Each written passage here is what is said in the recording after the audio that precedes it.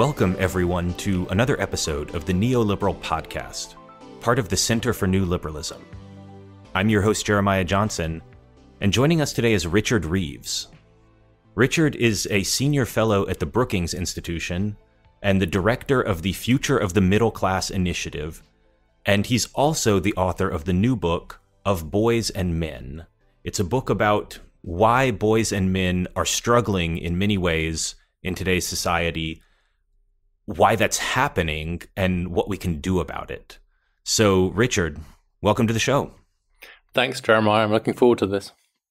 I am looking forward to it very much as well. And I have to say, I really enjoyed the book. I'm pretty sure it's going to end up in our best books of 2022 podcast that we do in a couple months from now at the end of the year. I had a little bit of an interesting experience in reading the first chapter of this book. You know, at the beginning of all these books, there's kind of the introductory chapter, which always talks about why you should care about this, whether it's a book about immigration or criminal justice or, you know, the Elizabethan poetry of the 1600s or whatever. Like, why should I care? And you're writing this in the way that most people do. Why should we care about the boys and men? And it's a pretty easy sell. It's half the population. If they're struggling, we should probably know and care about that. But there's a very defensive tone as you kind of write about this. Were you apprehensive writing this book because it kind of goes against the zeitgeist in some sense to write about boys and men explicitly as opposed to the problems women are facing? Well, I think it does on the center left. I think that would be much less true of the right. I mean, we've had books like Christina Hoff Sommers, you know, the War Against Boys. There's a book, The War Against Men by Suzanne Venker, and many politicians on the right kind of leaning into some of the problems that boys and men are facing, I should say, without any solutions, purely in the service of the culture war.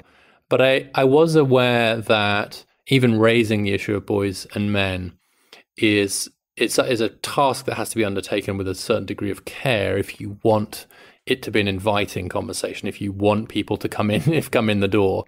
And so I would use the word fraught. It seems very fraught to do this. Yes. In center left and left circles. I think that's right. And actually, as I said, a number of people just advised against it. There's a degree of risk involved simply in engaging in the project. And of course, it's a vicious circle. If the only people who are talking about this subject are those on the fringes, then you can say that it's a fringe subject. But that's in a sense to smuggle your answer into your question. And so what I was trying to do was to write about this in a fairly straightforward way. Just here are the facts. We can then argue about the facts, but lay them out. But also right from the outset to make it clear that we can think two thoughts at once. That simply engaging with the issues of boys and men does not require people to sort of leave at the door their prior convictions about the need to do more for women and girls. Certainly that's not what I've done. There are many areas where we still need to do much more for women and girls. And in a sense, create, I hate to use the term, but create a safe space. And try to allay the fear that people will understandably have, that as soon as you raise these questions, they're thinking, where's he going with this? Where does this lead? Does this lead us into an anti-feminist, men's rights kind of world? And so you have to head that off immediately. I think you just have to immediately head that off, and so that we can sort of just all breathe a bit more easily and say, okay, fine, we're having a slightly more straightforward conversation. One of the nicest descriptions of the book I've had so far was from Matthew Iglesias when he described the book as earnest, even banal. And in different circumstances, I'd be wounded by those comments, but this is an area that needs a bit of banality. It needs a little bit of here are some ordinary problems that we need to deal with. And it doesn't require us to stop dealing with other problems. It's not a zero-sum game, and it's not a culture war issue. It's just, here's some bad stuff that's happening to some people. Could we help them? And in a sense, to make it a little bit more pedestrian. Well, I'll stop you there because there are some ways in which it is a culture war issue. And I think what you're saying is we shouldn't want it to be a culture war issue. There was a great quote in the book Correct. that I'd love to just share with everyone that said, if there's a real issue in society and the responsible parties don't deal with it, then irresponsible parties will take advantage of it. Yeah, I think that's just an axiom of political and cultural life, and this is perhaps just a particularly good example of it, where you can see that if if this issue is just neglected, just not discussed, so it's the sort of the problems that dare not speak their name, if they're the problems afflicting boys and men, then that does just create a huge vacuum and a huge market into which you can see various figures sweeping. I mean, I've actually been digging a little bit into the rise and perhaps fall of Andrew Tate. I don't know if you know anything about him. Only the barest essentials of kind of I know generally the space he fell in, and that he was recently canceled for some horrible behavior of some kind, but I don't actually know many of the details other than I saw some news that he did something terrible and was canceled. Yeah. Well, again, you see, the fact that we don't really know very much about him, I think, speaks more to the positions that we sit in. So just I'll tell you that at the beginning of the year, my youngest son said to me, if you're going to write about boys and men, you're going to have to write about Andrew Tate. And I said, who's Andrew Tate? And so he showed me some videos and said he's this guy who's used to be a kickboxer, and then he was on Big Brother. And there were just these absurd, cartoonish, misogynistic clips on TikTok especially. And I was like, no, I really don't need to deal with him. I'm writing about Jordan Peterson. I'm writing about a bunch of people on the right. I really do not need to deal with this internet guy. And actually, in the months since, he's become such a phenomenon that he has, as you said, he's been deplatformed. He's been taken off every social media platform. But I was just looking at the trends, and throughout the whole of the summer, the Google search for Andrew Tate was much bigger than the Google search for recession. He's had, I think it's 12 billion views on through TikTok, etc. He's made millions. It's just, this guy's a absolute, and there isn't a young man or boy under the age of 30, probably in either the UK or the US, who doesn't know who Andrew Tate is and hasn't had exposure to some of his content. And the guy's a phenomenon. It makes Jordan Peterson look like timid in some ways. In fact, my view is that the rise of someone as kind of, it's really horrible stuff in many cases, but he's going to make liberals feel the same way about Jordan Peterson that they started to feel about George W. Bush once Donald Trump came along. You know, that moment when sort of liberals and progressives started thinking, oh, good, George W. Bush, he wasn't such a bad guy. It's like, well, compared to Trump, he wasn't, but that wasn't what you were saying back then. And sort of by comparison to someone like Tate, Jordan Peterson is like a tweedy Canadian psychology professor. And what it tells us is that there's demand there, there's stuff there, it's out there, and the discontent and disorientation that a lot of young men and boys are feeling is not going away. So if we don't address it squarely, then there's all kinds of markets there, political markets, commercial markets that are going to get exploited. So I think we're going to circle back to this later, I think. Okay. Are we going to be boring first, though? Yeah. So let's do boring.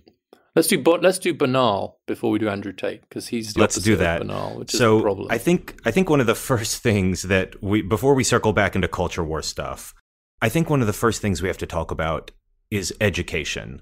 You talk at length in the book about the educational gap that is opened up between boys and girls, and that this exists in many different stages throughout the educational experience, all the way from, early childhood and kind of middle school education through college attainment and PhD programs. Can you give us an overview of what is the state of boys in education, I guess?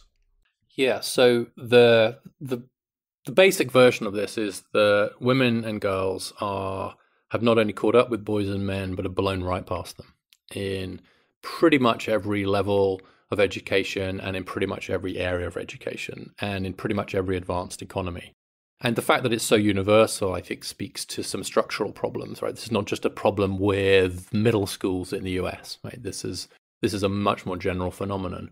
And so to put a couple of data points down on it, if you look at high school GPA, which is a good product and predictor of educational performance, and you rank those GPA scores, then top 10% of GPA scorers is two-thirds female. The bottom 10% is two-thirds male. When it comes to four-year college, women are now 15 percentage points more likely to get a four-year college degree than men, which is bigger than the gender gap we had in 1972, which was 13 points in favor of men. So the gender inequality in college education today is wider than in 1972. It's just the other way around. And so what's happened is, since we've taken the brakes off and pulled the barriers down for women and girls in education, is that they've not just caught up, but blown right past, which nobody predicted, by the way. And then if you just look at things like math and English scores, around the US in particular, you'll see that in the average US school district, girls are 3/4 of a grade level ahead in English, and they've caught up in math. And in poorer school districts, girls are even further ahead in English and are ahead in math. And so you have to look quite hard to find areas where boys and men are consistently ahead of women and girls now. Whereas, of course, you only have to go back 40 years, 30 years, 20 years in some cases to discover the opposite was the case. And so the gender inequality is reversed and is now large and in some cases widening. And as you point out, it's now all the way from pre-K all the way through PhD. Women only just overtook men in PhD achievement, but they have overtaken now. They're way ahead in master's achievement and way ahead in four-year college degree attainment. Reading the book is definitely this experience of like reading one shocking statistic after another about how, well, Finland is supposed to have the best schools in the world, but really they're just good at educating girls and their boys are struggling like everywhere else. And the boy-girl gap is as big or bigger than the rich versus poor student gap in some places. And it's like, there's a lot of data in this book. I do heavily recommend it if you're listening. And just, it feels like you're getting hit with one punch after another of like just driving home that point. Like boys are really, really struggling in education. And I think it leads to the obvious question is, why is this happening? What is actually the cause of this? Is it biological? Is it something about the way boys develop? Is it sociological? Is it something about like the systems that we have for education? Yeah, I think it's both. I think the irony of the success of the women's movement in taking the brakes off women's educational opportunities and aspirations, and I think it's worth saying, just in case it isn't obvious, I hope it is, that we think that's a wonderful thing. It's just a huge liberation, has been to expose the ways in which the education system actually slightly favors girls and women on average over boys and men. And that slight difference, of course, then can translate into some pretty big aggregate inequalities. And biology is part of it, because even though there's still a heated debate about the difference between female and male brains among adults, there's no debate about the fact that girls' brains develop earlier than boys, and in particular ways and at particular times. So girls hit puberty a bit earlier. One result of that is that the prefrontal cortex in their brain develops between a year and 2 years earlier than boys. And the prefrontal cortex, sometimes called the CEO of the brain, is the bit of the brain that has future orientation, that allows you to defer gratification, that's good at organization. It's the bit of your brain that makes you do your physics homework rather than playing Call of Duty or going out to a party. And it's the bit of your brain that, having done your homework, remembers to turn it in the next day. And it's the bit of your brain that cares about your high school GPA, because that's going to affect your college going, which might affect your future. And those so-called soft skills or non-cognitive skills are partly related to brain development. And that just happens earlier in girls than in boys. And there's no real debate about that. And what that means is that a 16-year-old girl and a 16-year-old boy, on average, and everything else equal, are not the same. The girl is somewhat more mature.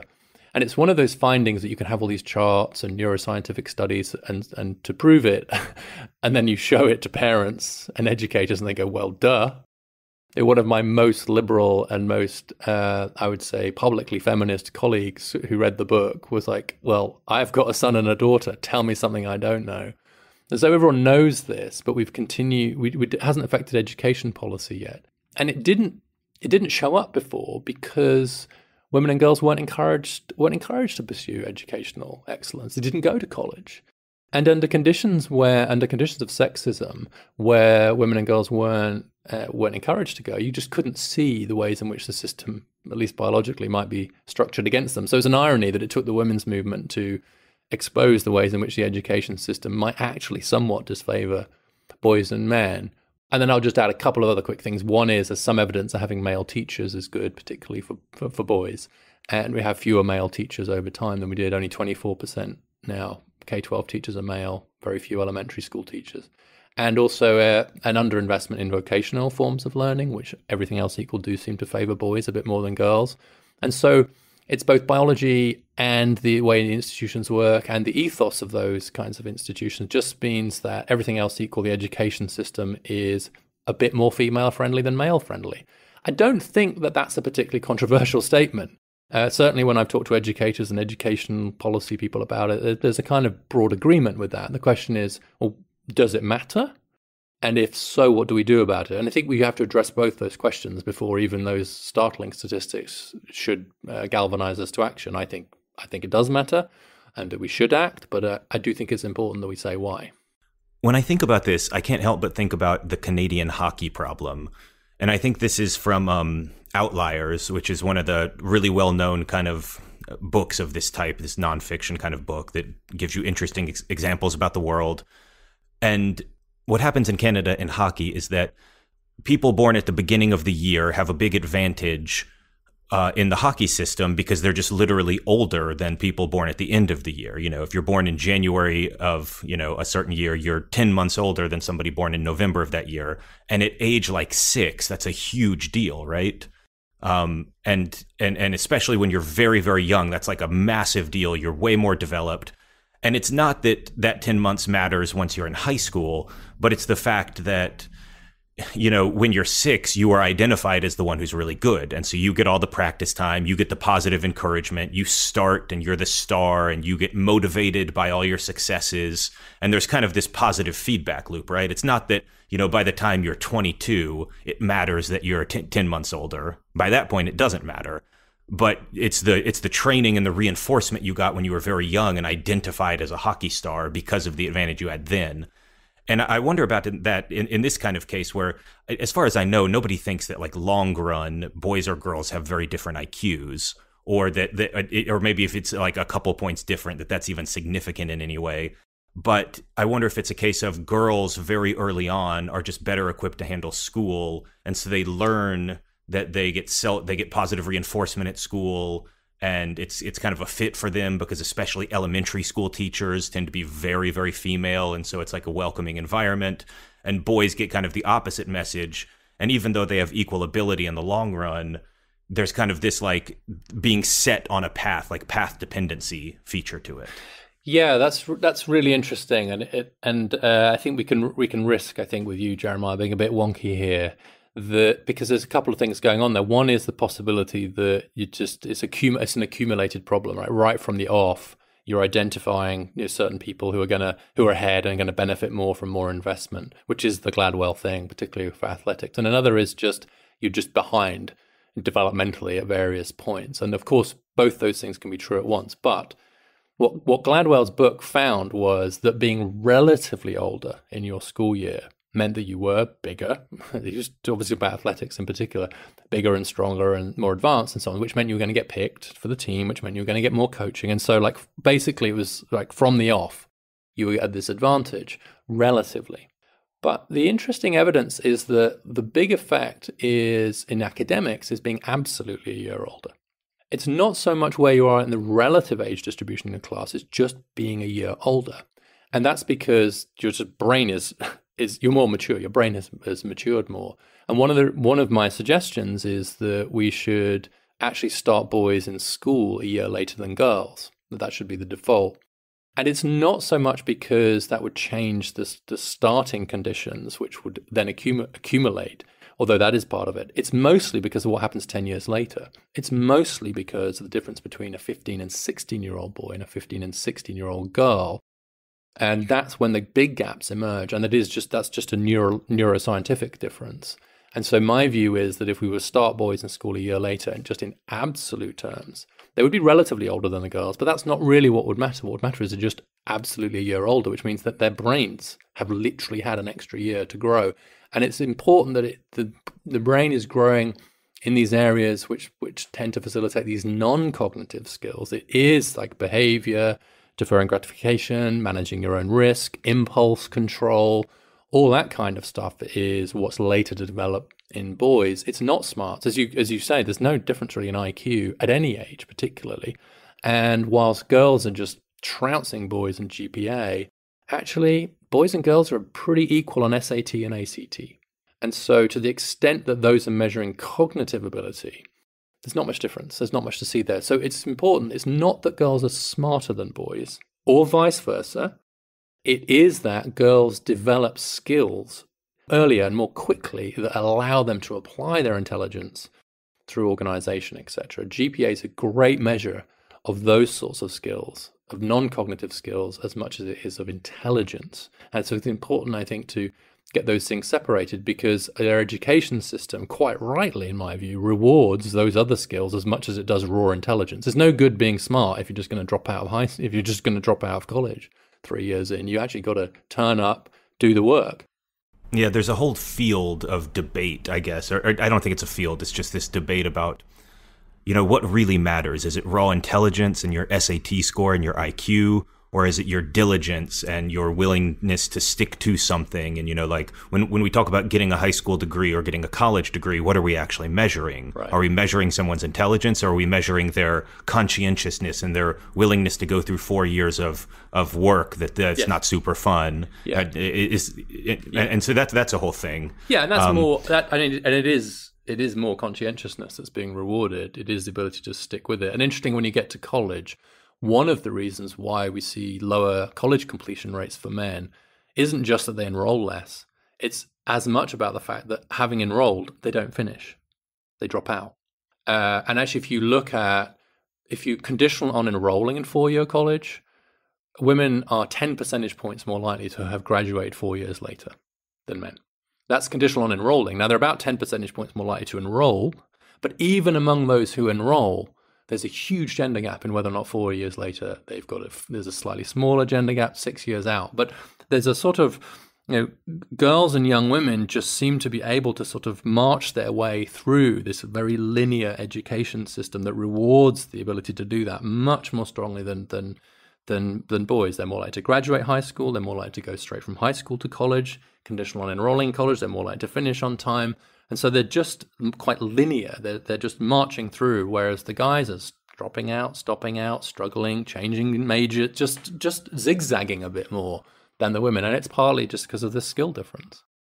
One of the stats that's used in the book is that for every 100 women graduating from college with a bachelor's degree, there are only 74 men graduating from college with a bachelor's degree. But you do still hear about areas where, there's a lot more men than women. There's fields like computer science and physics and things like that. Typically STEM fields, and especially the hard math fields, so to speak, tend to be dominated by men. Is there a sense of why that happens? Because we're talking about gender and education here, and the broad brush of like there's a lot more women in college than men can hide some heterogeneity there. Yeah, so there are still some differences for sure in terms of the sort of degrees that people are getting. I think it's worth pointing out that in many areas that were traditionally seen as male, actually women have caught up. So in things like law, medicine, etc., and even in some of the traditionally more STEMmy subjects, women have now caught up with men or are very close to doing so. So actually, in computer science, I don't know those numbers, but they are still minority female, but rising. Overall, if you look at STEM subjects, women now account for about 36% of the undergraduate degrees. And some of the higher numbers are in physical sciences, 41% of those degrees now go to women, and 42% of the degrees in mathematics and statistics now go to women.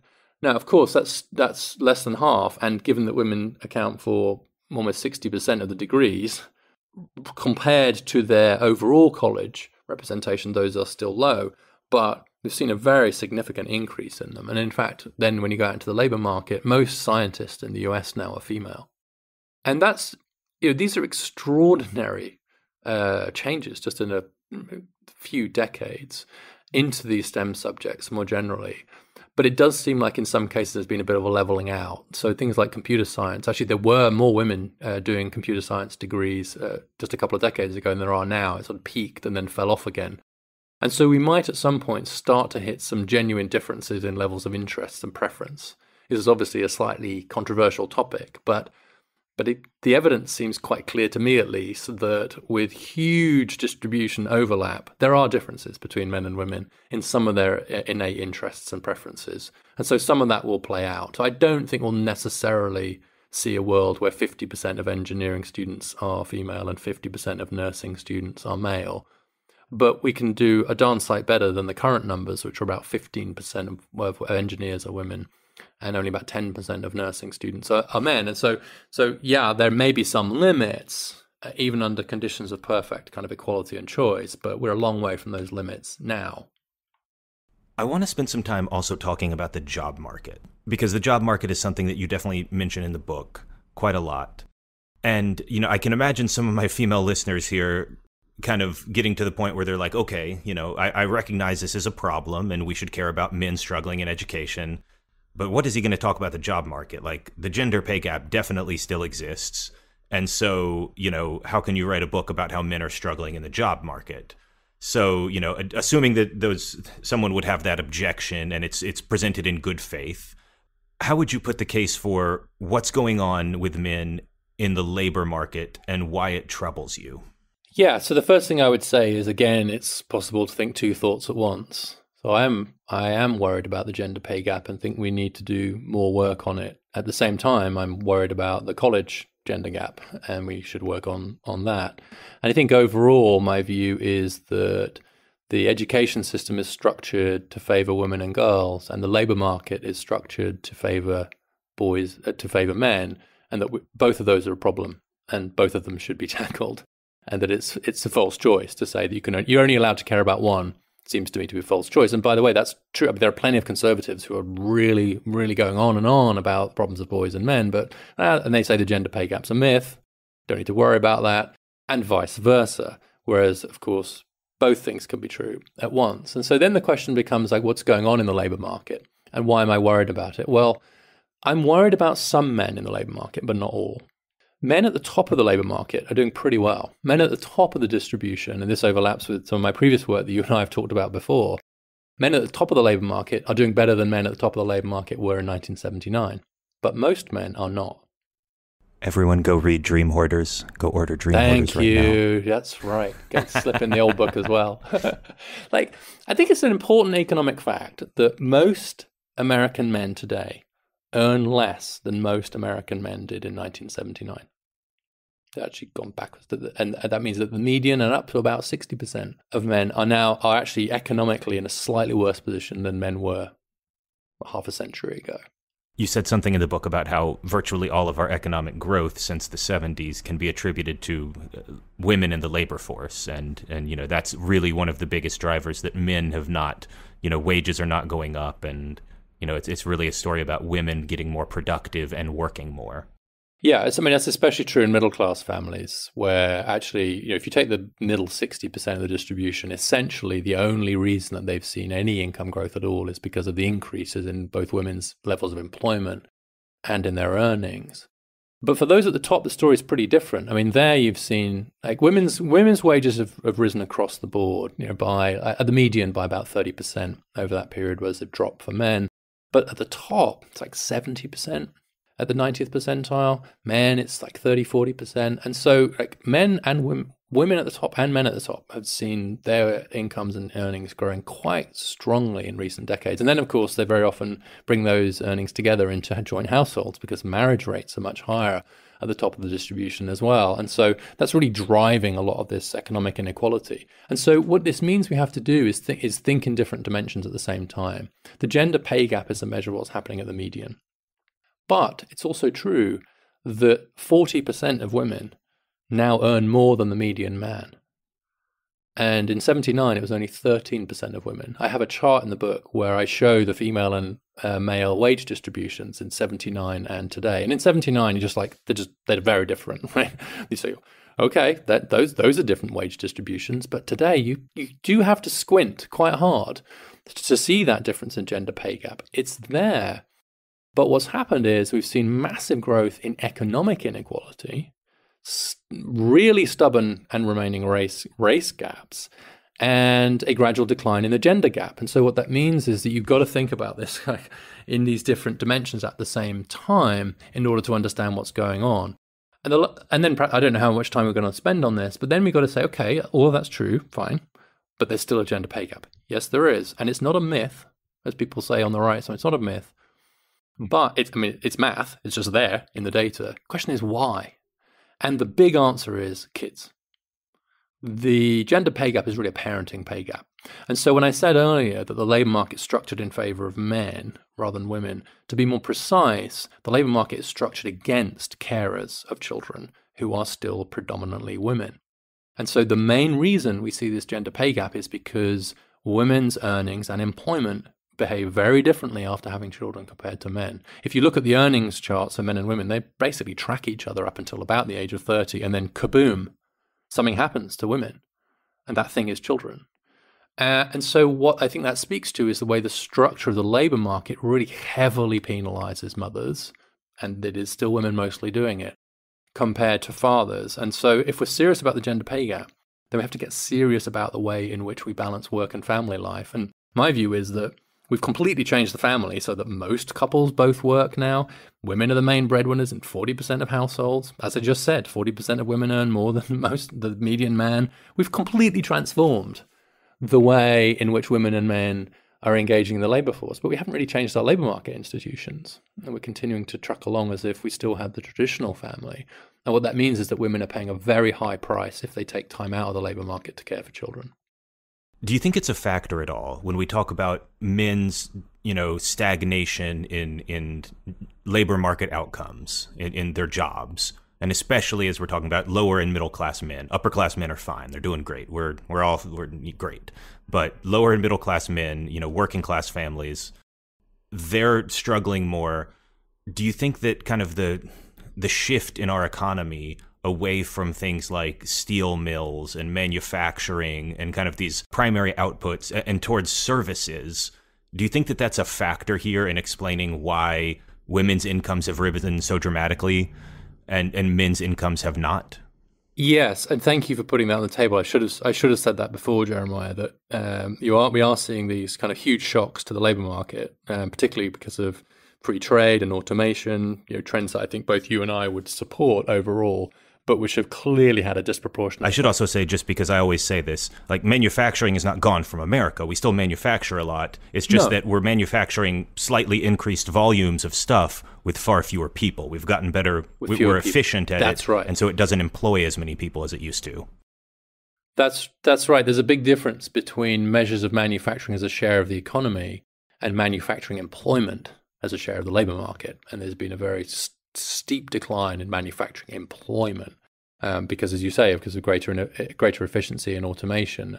And so what we've seen is that some of the changes in the labour market have disproportionately affected traditionally male jobs. And what they've particularly done is taken away some of the jobs that men could do with reasonably modest levels of education and still get decent earnings. And so to the extent that people say, oh, well, but men don't need to get education, there are plenty of jobs for men that pay really well without education, well, that's less and less true. That was true. It's true as a matter of history, but it's not true as a matter of the present, certainly not of the future. So there's been a shift in the economy for sure in ways that, as things stand, tend to disfavor men, which means that we need to work much harder to help men adapt to the changes that are happening. So it's really important not to see the success of women in the labour market and the position of men in the labour market as a zero-sum game. That's kind of old-style lump of labour theory. Oh, well, if look at men's wages, they're not doing well. Women's wages are doing great. Or look at male labour force participation going down and women's going up. But it's not because one is not happening because of the other. They're happening in tandem, but they're not happening because of the other. And so the politics of this are very important to get right, because I think there's a danger that the way people think about this is they say, well, of course men are doing worse. Women have taken the jobs. That's a very crude way to put it, but that's just absolutely not true. What's happened is that women's economic rise has coincided with a series of economic shocks that have disproportionately affected men. Another thing I want to tackle, and I wish we could spend more time on the labor market, but I don't want to keep you here for 3 hours, so I'm gonna move us along briskly here.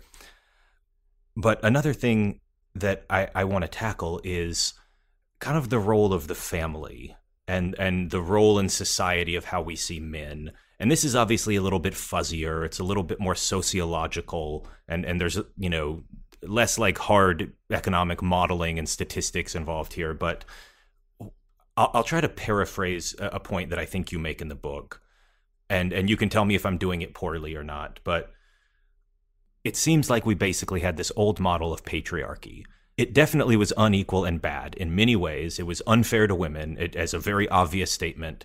And it's a good thing that we got rid of that whole, like, the man is the man of the household. He's the breadwinner. The woman stays home and she's the nurturer. And, you know, and that's the only way a family can be. It's good that we've gotten rid of that. But we've gotten rid of this kind of model of what a man is and what masculinity is. And it's not clear that we've replaced it with anything. I think that's exactly the right way to frame it, which is that there was this old model which had very clear roles and very clear scripts for men and women. You know, this is the world of my parents. So my dad knew he was going to be the breadwinner. That's why he bothered to get a bit more educated. And when he became unemployed, we knew he was the one that had to find a job. My mum knew she was going to be the main carer, even though she worked a bit too. It was quite clear what the division of labor was, even though it was a very socially egalitarian relationship. Economically, it was like massively not so. And so the old model of the family was based on the economic dependency of women on men, and it therefore tied men to children via women. And it had some advantages. Everyone had a pretty good idea what their role was. It was pretty stable. By definition, if you're economically dependent, then it's going to tend to stick around. And it wasn't bad for kids, partly for that reason. And it meant that mothers and fathers were more often than not in their kids' lives, although fathers were obviously not in the same way. The fatal flaw was that it was massively unfair, and that it required, in fact, the economic subjugation of women to men in order to make it work. And the feminist movement, post-war feminist movement, correctly identified that as the key goal: secure economic independence. If you read Gloria Steinem, Margaret Mead, it's quite clear: make marriage a choice, not a necessity. Become economically independent, and then from that, pretty much everything else will flow. I think you're absolutely right about that, and there's been extraordinary progress towards that goal, such that I think we can say that we're really quite close to it now in many advanced economies. That's great, because what that's done is expanded the role of women, and it's given women a new script. It's torn up the old script and given them a new script of economic dependence, educational empowerment, etc. At the same time, we've torn up the old male script, which is you're going to be needed as a breadwinner, women are going to need you. Right, they're going to have to marry you in order to raise kids, and that's going to be your role. So we've torn that up as well, but we haven't replaced it. So what we've done is we've torn up both the old female script and the old male script, but we've provided a really new, powerful female script, which is expansionary and empowering. But we haven't replaced the old one for men. And so what that means is that in a world of much greater gender equality, the danger is that fathers start to be seen as surplus to requirements, and they get benched. And that turns out to be very bad for everybody, not least the men themselves, but also for the women who end up having to raise the kids on their own, and for the kids who don't benefit from a strong relationship with their father. So it is a bit of a vicious cycle in that sense, that it goes round and round. But the basic point is that we have not updated our model of fatherhood to be compatible with this new world of gender equality. And I think that's a real cultural failing. I do want to note, I caught the subjugation of women line there, a nice Mill reference. Yes, I wondered if you'd noticed that. Richard has also written a book on John Stuart Mill. You should all go read that, or hell, just go read Mill. Subjugation of Women is not very long. You can read it in a couple hours. So go do your homework, children. This is another thing, we're having to encourage men to do their homework. So yeah, exactly, and then turn it in. Yeah. Tell me about it. Like I think I've got this line in the book where it's like the bunch of people. So, you know, my ideal reader in some ways is the person that went on the Women's March and then scuttled home to see if their son had done his homework, which in my case he had not. But that's kind of a target market in a way. I think this is relevant to things that are not purely economic or educational. You know, things like the deaths of despair and men having higher suicide rates and men, you know, having more opioid deaths, and just there's a lot of these kind of cultural things that are not purely just related to how much money you make, that are, you know, men are struggling. And I think that something about the role of men in society is contributing here. And it's really tough to talk about this, because I think when you talk about this, you very quickly risk getting into Jordan Peterson land or Andrew Tate land, because of what we've said about how, you know, just the left has been focused for so long, and probably rightly so, but they've been focused for so long on women's issues that the only people who want to deal with men's issues are kind of these right-wing people whose solutions are like, you know, go back in the kitchen, you know, or blame women, or like return to the patriarchy, right, or, kind of this stuff that it's not going to happen. No, it's like it's reactionary in the really proper sense of that term, that it's reacting against some of the changes of recent decades, economic, social, cultural, looking for someone to blame, very often finding it in feminism or the progressive left. What that means is there's a lot of finger pointing and not enough helping hands. And to the extent that you're right that some of this is cultural and it's difficult to get at statistically, but some of these issues like suicide, opioid deaths much higher among men, partly because they tend to die alone. That's one of the reasons opioid deaths overall are higher. I see them as really important problems in and of themselves, but also as symptoms of this broader problem, this cultural redundancy that many men feel, this sense of how valuable am I in a society that doesn't appear to need me anymore. And that's a real problem. I actually came across this study by Fiona Shand and her colleagues that was published in the British Medical Journal, where they looked at the words that men use to describe themselves before committing suicide or attempting suicide, and the top two words were useless and worthless. And if the land that you just referred to, the land of Jordan Peterson, the land of Andrew Tate, if that's actually the land of male struggle, male suffering, male uncertainty, male disorientation, well, it shouldn't be their land. That should be our land. And it's only because we are not in that land that they have been able to come in. And to that extent, we're really reaping what we're sowing here. If we don't update our priors quickly enough and we don't actually reach out and have some solutions for some of these men and the boys and just recognize that the problems are real. These are not the fevered imaginings of misogynist men. But if we dismiss them as such, enter the populist right, enter Jordan Peterson. And to give Peterson his due, he does at least provide a massive listening ear. And anybody that doesn't pay attention to a book that sells 4 million copies and to a man that when he goes on tour has to fill out Wembley Stadium in London is not being serious about what's happening in society. And so there's demand. I look at Peterson and see there's almost like two different Jordan Petersons. Like there's the very almost, to reuse a word here, the banal Jordan Peterson, who's like, clean up after yourself. This is the clean your room guy. Make your bed. That's the bit I wanted my kids to pay attention to. Of course, they'd read 12 Rules for Life. I said, well, it didn't make any difference. You're still not making your bed. But yes, some of it's straightforward. Yeah, and it's just very basic. Yeah. Like have some, it's back in the 50s, it's the dad smacking you on the back of the head and saying, have some self-respect. And in that sense, that seems fine. But then there's the Jordan Peterson who is, all differences between men and women are biologically ingrained. Yeah. And women are built to be baby-making machines, and men are built to be, the protect, and then all sorts of trans stuff. And, I don't know, where it's very obviously a little uglier. And some of it is he thinks out loud, so he's bound to say some crazy stuff. But also, my main criticism of him is twofold, and this actually stands in as a good criticism, I think, of many conservatives, which is, first of all, there's too much focus on the individual. The left does the same thing, but from a different side, which is to say, okay, the problem is with you. You just need to stand up straight with your shoulders back, make your bed, get yourself together, be more of a man.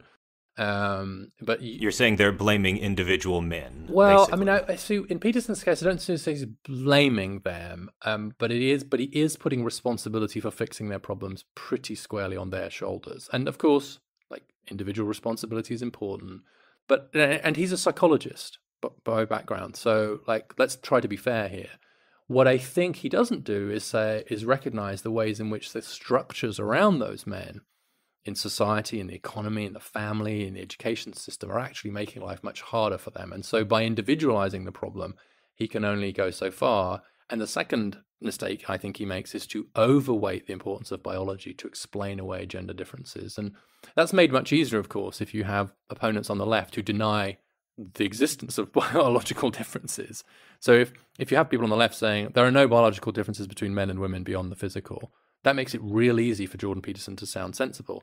Because, of course, the truth is, yes, there are some differences, but the distributions overlap, and most of them aren't anything like as consequential as Peterson claims.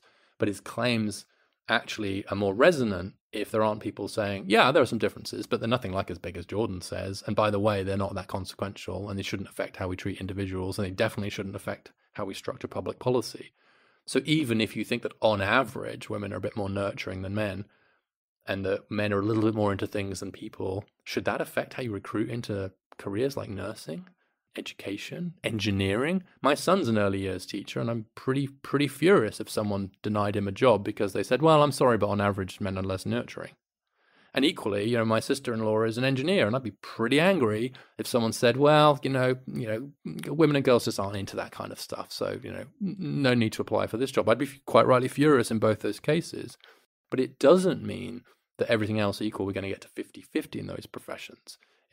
So again, it's just this inability to have nuance in such a culture war kind of environment where it's either A or B, and if you give these people an inch, they'll take a mile. So I'm not going to give them an inch, even if it makes me sound like a crazy person. And I genuinely think anybody that thinks we can explain away differences, say, in CEO leadership or in politics through biology, differences between men and women, sounds crazy. But I also think anybody that denies that there are any biological differences between men and women sounds equally crazy. And so right now, as you sometimes get your choice of crazy in the culture wars, and most people are like, nah, they're both crazy. Yeah, I mean, the biological stuff is... obviously some of it's true, but then I think I'm agreeing with you where if somebody comes to me and says physically men have more testosterone and they have more testosterone exposed during adolescence and this makes them take more risks and okay, yeah, I buy that. That's a brain chemistry thing we can measure. Yeah, if somebody comes to me and says men should be CEOs more because evolutional psychology tells me that back when men were leading hunts with spears and rocks in the olden days, the men were the ones who evolved leadership traits, and so it's just evolution that men are CEOs. Some of the evolutionary psychology you see is wild like that. It's the most incredible storytelling, but it's great. And the trouble, the inability to look at how distributions overlap and different distributions overlap to different degrees. So the fact that men are responsible for 95% of violent crime in every known human society probably tells us something about a biological difference. And actually, Carol Hooven's book on testosterone, I think, is very good on this. I think it's very balanced and very fair and looks at the impact that testosterone has on the way people feel around potential for aggression and sex. But the idea that doesn't mean culture doesn't matter is, first of all, crazy. Otherwise, why have we seen a halving in violent crime in recent decades? And why are there such massively different levels of violent crime in one country right next to another country, right? That suggests to me that culture is pretty darn important here. And in fact, the acknowledgement of nature doesn't make culture less important. It makes it more important. But then you get other things like, say, the people-things distinction, women a bit more into people, men into things. That does seem to be true on average across populations, but that distribution hugely overlaps. And so what that might mean, and there's a very good study I cite in the book by Rong Su and James Rounds, which says, take what we know about male and female personalities and use that to map onto the occupational structure. And what would it look like? And what they find is that about 30% of engineers would be women and about 30% of nurses would be men. Not 50%, because if you take current personality preferences, then actually they are sufficiently different that you'd get to 70-30 in those two professions. But right now, only 15% of engineers are women and only 10% of nurses are men. So we have a long, long, long way to go. And the problem is with some of the ways that biology is used is it's used to explain why there's only 5% of engineers are women, or why there's only 40 women leading CEOs of major companies. And so I really desperately, it's one of the reasons why I included the chapter on biology in the end. I really desperately want us to get to a position where we can just say, look, there are some differences. That might mean we see some different patterns in decision making, but those differences are going to be much, much smaller than many of the current gaps that we see. And I'm afraid that by denying any differences at all, it actually strengthens the arguments of the people on the right who are overemphasizing biology. So we've gotten to the point in the podcast where we're gonna mirror the book, and the last chapter of every nonfiction book is the policy recommendation. What should we do about this? And you certainly spend a lot of time focusing on that. And so as we bring the podcast to a close, and we've got just a little bit of time left, I want to talk about what we do about some of these issues. We've already talked about the idea of redshirting young boys right as they go into the school system. One thing that I think stood out to me was this discovery that you kind of made in your research process that policies tend to not work. Like in general, just all policy kind of seems to have this blockage where it seems to work for girls and not for boys. And obviously I'm exaggerating a little bit here, but can you explain this idea, what you found in that interventions through policy seem to not be helping boys in many cases? Yes. First of all, I want to correct something in what you just said, Jeremiah, which is that it's not the last chapter of my book. It's the last 3 chapters of my book. It's a whole part of the book, and that the reason I say that is because actually there are so many books that suffer from what Yasha Monk calls the chapter 11 problem. You have 10 chapters of problem, and then your editor says, well, you better have a few solutions. So you tack on a chapter at the end saying, let's have universal pre-K. It's national service would be a good idea, or whatever it is. I didn't want to do that because there's so many books on boys and men, frankly, from different angles, and of course mine's the best. But they don't have many solutions. They don't have many solutions. Like they're a bit like the secular equivalent of the Book of Lamentations. And I really think we've got to get past the lamentation stage and into the solution stage. And so I spent quite a lot of time, as you rightly point out, on solutions. And I think that's important to the project, to get on to arguing about solutions rather than continuing to argue about whether there's a problem here. And so in education, of course, as well as redshirting, I think that we need a huge recruitment drive for male teachers. To the extent that male teachers do seem to help boys in particular, and black boys with black male teachers especially, then I think we need a massive drive. The way that we're trending towards an increasingly female teaching profession is, in my view, something that should be addressed and not ignored. And so particularly male teachers in things like English and in the early years, and as I mentioned, male teachers of colour, though I actually think that should become a national priority, honestly. And if that requires us to have male scholarships into teaching, great. We've had plenty of female scholarships into STEM, continue to support that, but I think we now need some the other way. And also much bigger investment in vocational education and training, because as you said a moment ago, many of the educational interventions that we've had, and in training and in some cases employment, just seem to have worked better for women and girls. That does seem to be true, that just sort of gender neutral policies tend to work better for women and girls, I think because of the motivation factors we talked about earlier. Vocational education and training is an exception to that rule. Actually, that does seem to help boys and men more. And so I call, for example, for the creation of 1,000 new technical high schools in the US, which could almost double the number of students who can go to a technical high school to about 15%. That would cost the federal government, by rough calculations, if they were to subsidize the states, to do about $5 billion a year. Now, $5 billion sounds like a lot until you think about the fact that it's 1% of the college loan forgiveness program. So for 1% of the cost of writing off college loans, we could have 1,000 new technical high schools. I think that would be a good deal. This is going to be my favorite new rhetorical tool is, we spent $500 billion forgiving, all this student debt. And so my program is actually very cheap in comparison.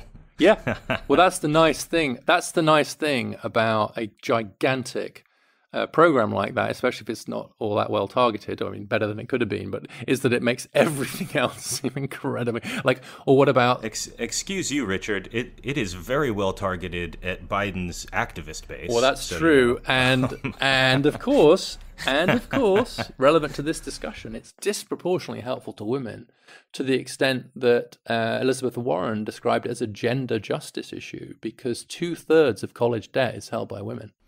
I gotta say, I'm still so struck by the policy interventions don't work on men kind of idea that, and obviously you've got some that you think are specifically helpful, but it was another one of those moments in the book where I was just, there's, again, everybody's going to have to buy the book to read there's like a full list of these. So definitely go buy the book. But, like the famous Kalamazoo promise thing, where every high school graduate in Kalamazoo, Michigan gets their college paid for by some anonymous benefactor.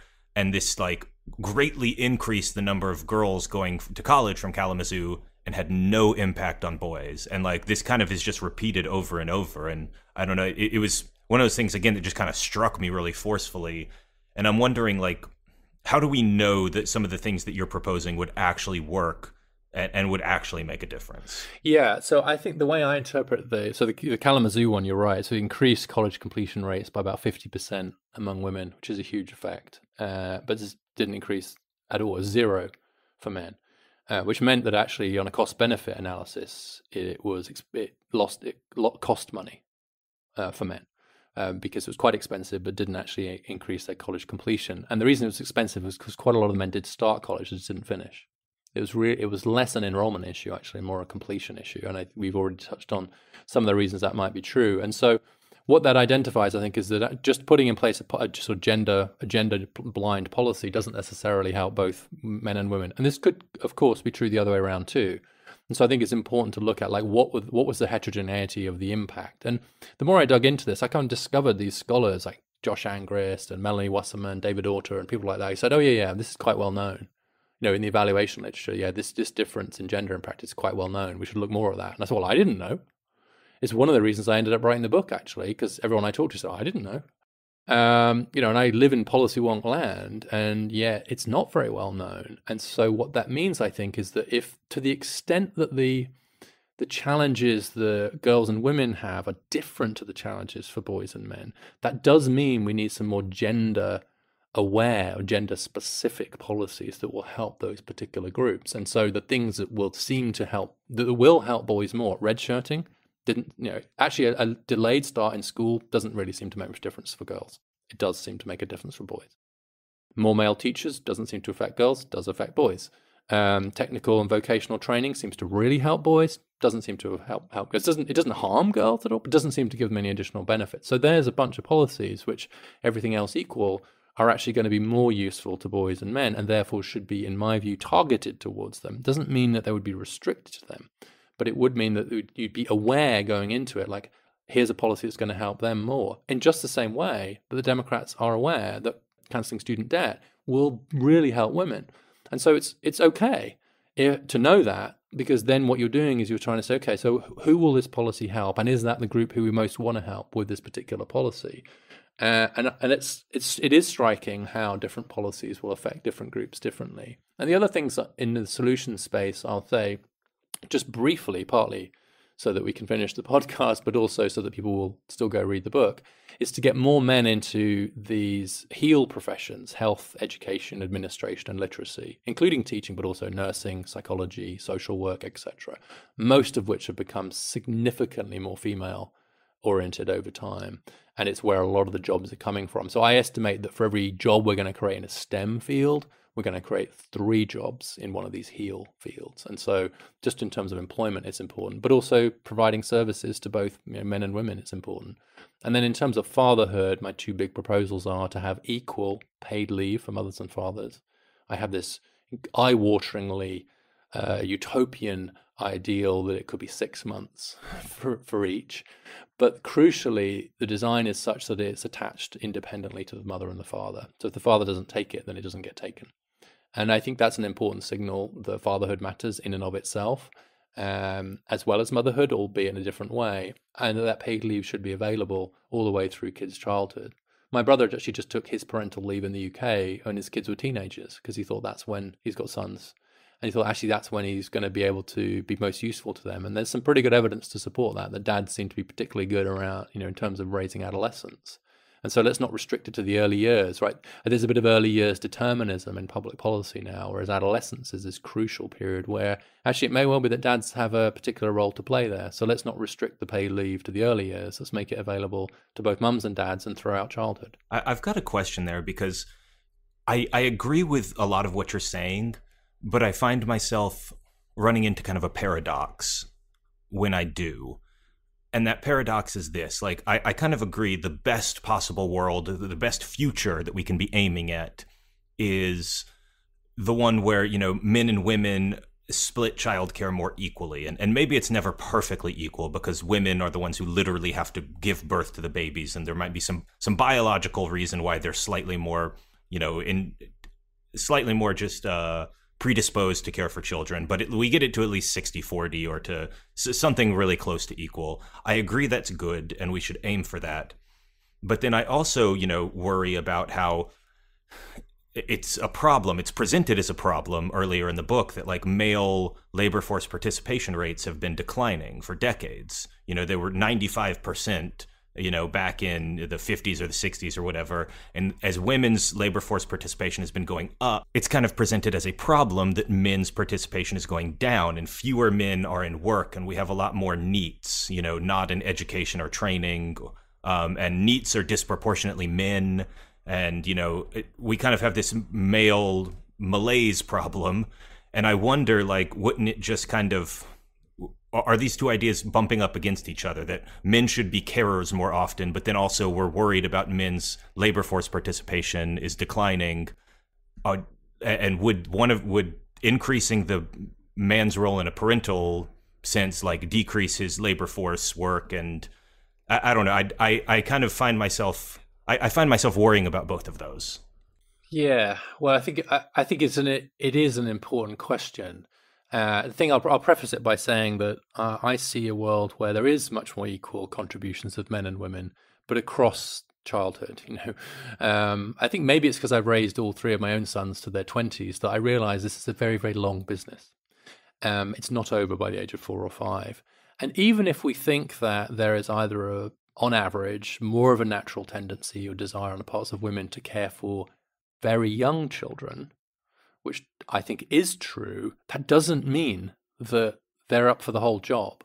And just anecdotally, I don't actually know that many mums, even the most kind of liberal feminist mums I know, who are kind of annoyed at their partners for not taking as much time off in the first year of the child's life as they did.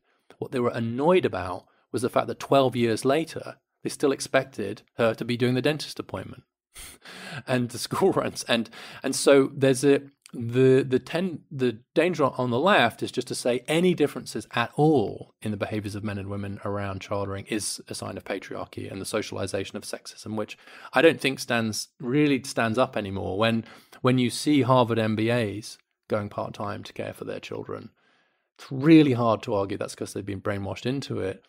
But that doesn't mean that that's their destiny. And so actually finding ways to think about childhood as a longer game is a big part of the argument. But your point about labor force participation is important. So I'd actually point here to work that Nick Abestat has done at the American Enterprise Institute. I don't agree with Nick about a lot of stuff, but his analysis of men not working, that's the title of his book, and he just put out a new post-pandemic edition. If the drop in labor force participation among men was because more men were caring for children at home, I don't think we'd be as troubled by it. In fact, we might well be celebrating it, but that's not true.